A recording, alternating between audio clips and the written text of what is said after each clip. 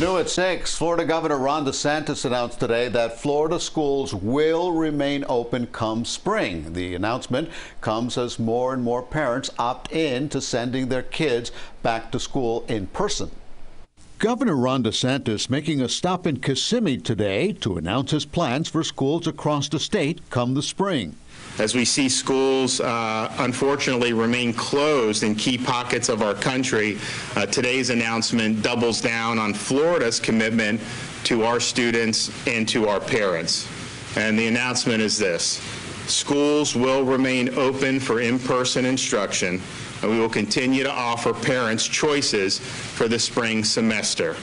And every parent in Florida can take that to the bank. The governor said parents will have the option of sending their children to school for in-person learning, or they can opt out and remain online based on their learning needs, as many parents complain about connectivity issues and lack of engagement while at home. And the reason why we're doing that is because the data and the evidence is overwhelmingly clear.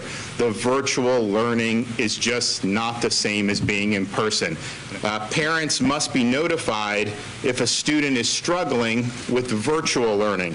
Still providing the parent the option to do virtual learning if they want, but they need to be notified, and then the student must return to in-person instruction unless the parent affirmatively opts out and says they want to still remain virtual. The governor also doubled down on criticism of locking down schools once again as coronavirus cases surge, citing the damage it causes to lower-income communities and the lack of scientific evidence to prove students in the classroom contribute to the COVID-19 spike. The harm from this is going to reverberate in those communities for years and years to come.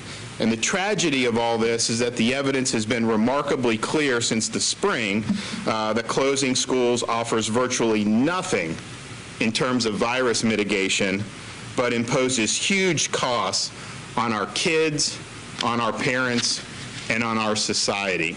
As Florida quickly approaches 1 million reported coronavirus cases, the governor made one final message clear: another lockdown will not happen again. No lockdowns. No fines, no school closures, no one's losing their job because of a government dictate, nobody's losing their livelihood or their business. That is totally off the table. While attendance remains up across schools in Florida, the governor says parents can still choose the learning option they feel is best for their child.